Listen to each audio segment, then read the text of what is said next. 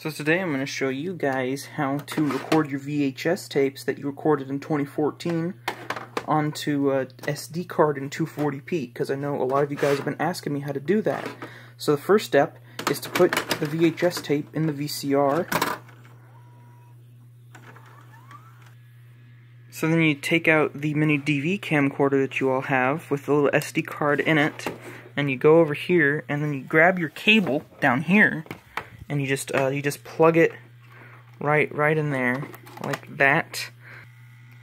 Then you just got to make sure that you turned it on in VCR mode, and then make sure that DV out is on, and then you just press play,